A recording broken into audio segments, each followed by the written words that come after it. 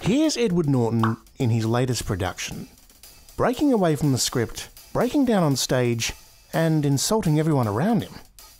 This is not documentary footage we're watching, it's a scene from Birdman, or The Incredible Virtue of Ignorance. Edward Norton is deep into his role as Mike Shiner. Yes! Yes! A stage actor. The scenes may be fictional, but does the script and character draw from real-life experiences? Well, some people from the Incredible Hulk production may think so. A whirlwind of rumours, stories and angles from both sides tells the dramatic tale of Edward Norton's one-and-done role as Bruce Banner for the MCU. But what exactly happened? And why was the behind-the-scenes drama between Norton and Marvel more intriguing than the Incredible Hulk versus the Abomination? Learn the true story. Hear both sides. Dive into Norton's movie production history and see how not only is the MCU 10 years strong, but so is the feud that never seems to die down.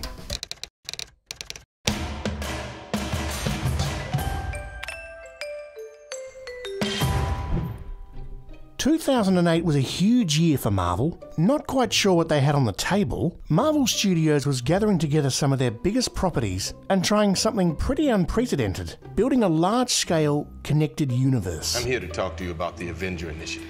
This universe would be larger than Universal Monsters, bigger than Freddy vs. Jason, and help revitalise the company after selling off so many of their big screen properties over the years. The two movies looking to make the first step towards the MCU, Iron Man and The Incredible Hulk. Despite an all-star cast in the Iron Man movie, the film was more of a gamble with a lesser-known character. The Incredible Hulk was supposed to be a surefire hit, providing action sequences, a big green guy, and its own A-list cast of stars like Edward Norton and Liv Taylor. At the end of 2008, one thing was clear. Iron Man was a massive hit, raking in over $300 million domestically, and The Incredible Hulk barely broke even with $134 million. And to this day, The Incredible Hulk still sits at the bottom of the MCU totem pole, with next closest being Captain America, the first Avenger at $176 million. So what exactly went wrong with The Incredible Hulk? The script? The casting? The effect? Something clearly went wrong behind the scenes, and over the years many details have been revealed, and many signs point to trouble with lead actor Edward Norton. Edward Norton is not the most obvious choice for a lead role in a superhero movie.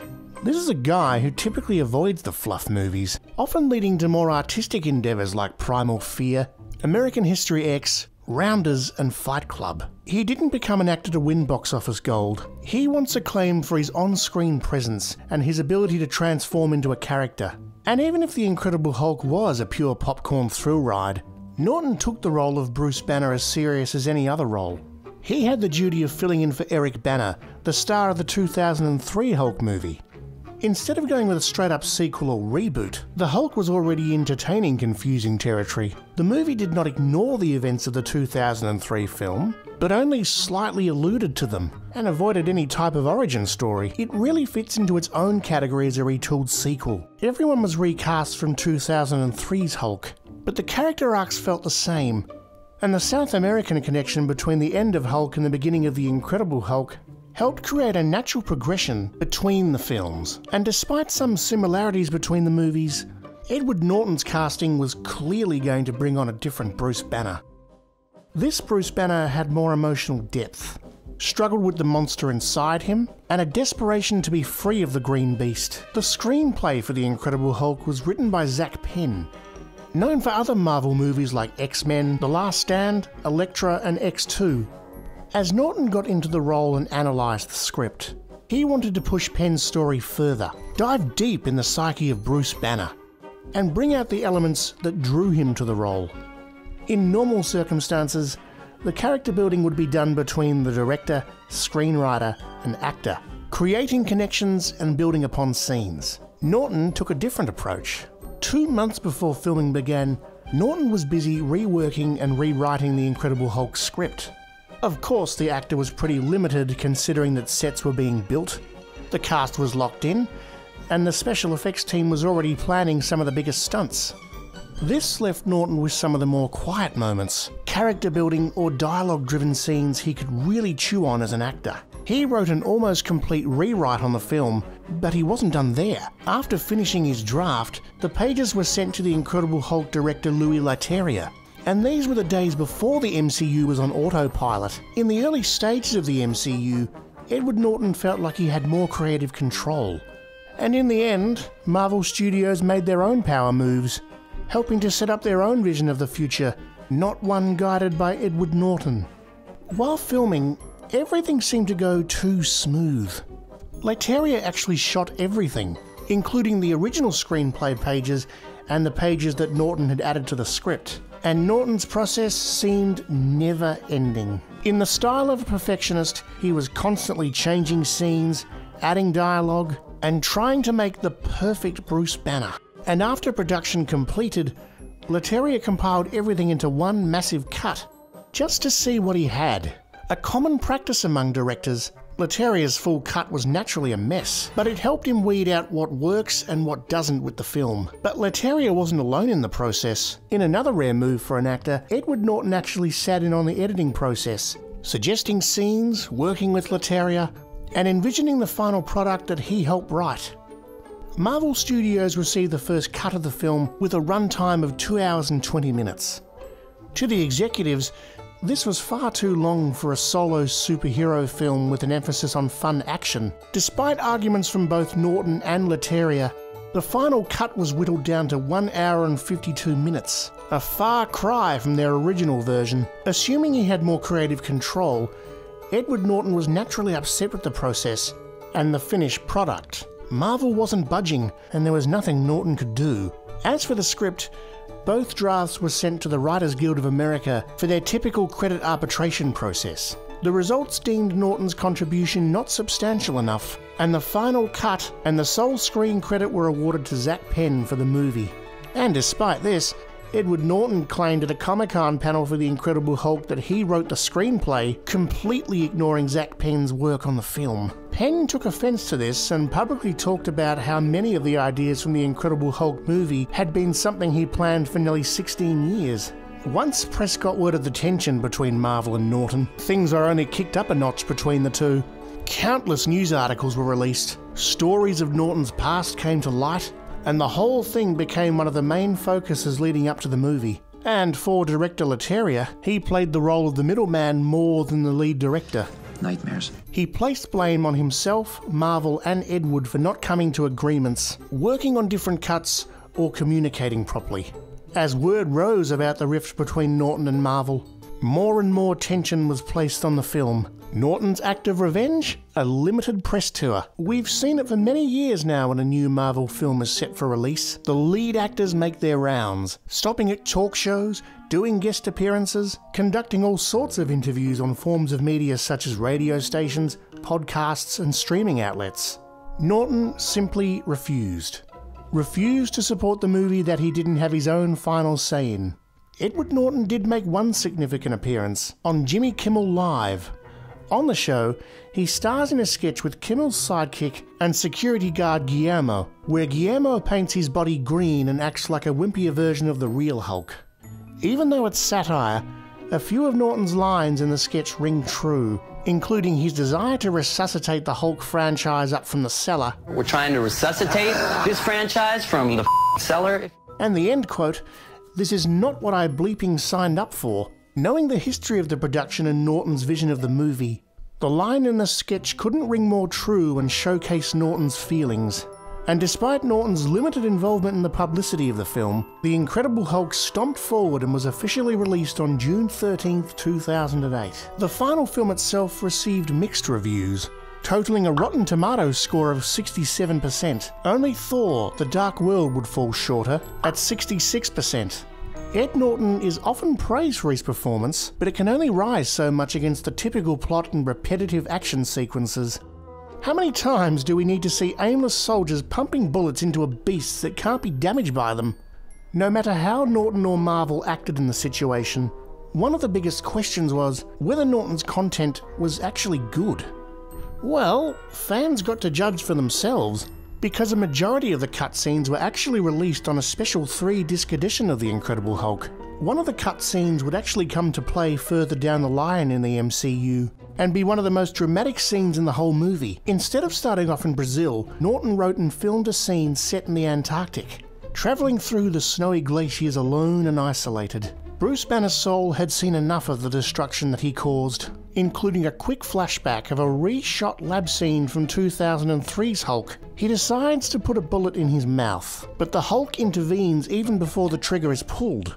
In a rage, the Hulk smashes the glacier, caused an avalanche, and Bruce Banner must live on another day with the big green beast still inside him. The scene is crucial in several ways. It immediately starts off with Bruce's state of mind. He wants the Hulk gone from him, and no matter what cost. We get to see the Incredible Hulk right away, and the filmmakers included a small Easter egg, Captain America's frozen body trapped under the snow. So why did Marvel cut the scene? Well, for a PG-13 film guided towards more family-friendly audiences, a suicide attempt was probably not the best option to open the movie with.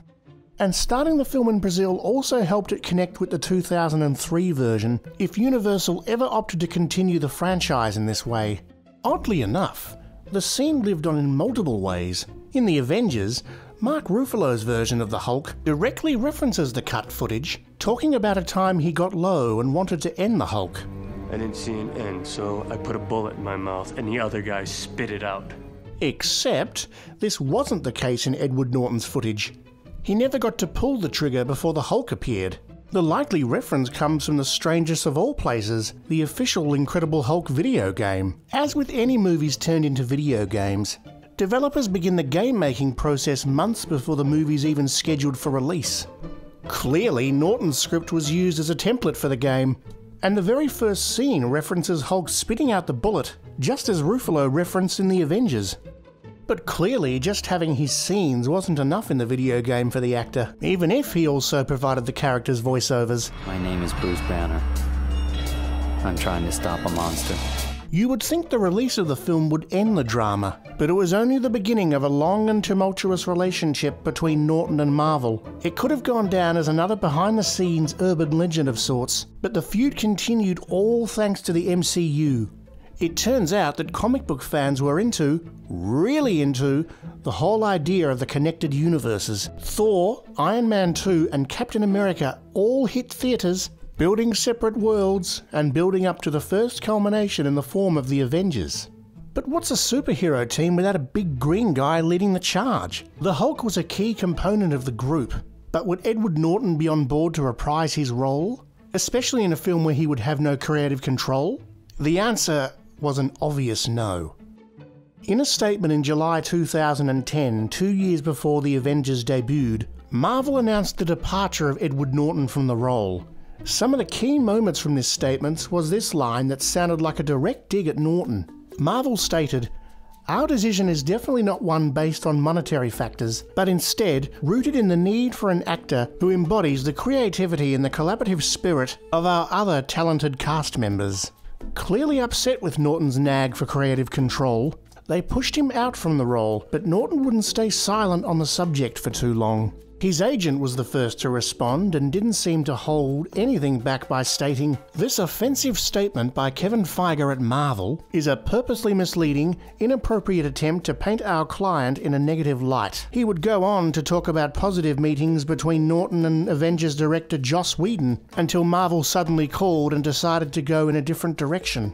Norton used Facebook for his own response and kept things pretty diplomatic and didn't cast blame on either side. With information available to the public and Marvel quickly snapping up Mark Ruffalo for the role, Thanks. Whose side would fans take? Separate from the Incredible Hulk incident, neither Norton or Marvel has much of a clean slate when it comes to behind-the-scenes controversy. Over the years, Norton has built up the reputation of being a tough actor to work with. The first incident was another movie where Norton insisted on taking control in the editing room. American History X is considered a dramatic masterpiece and one of Norton's best efforts, and he had a heavy hand with the final edit of the film. Norton took so much control of the final movie that director Tony Kaye petitioned to have him removed from the credits.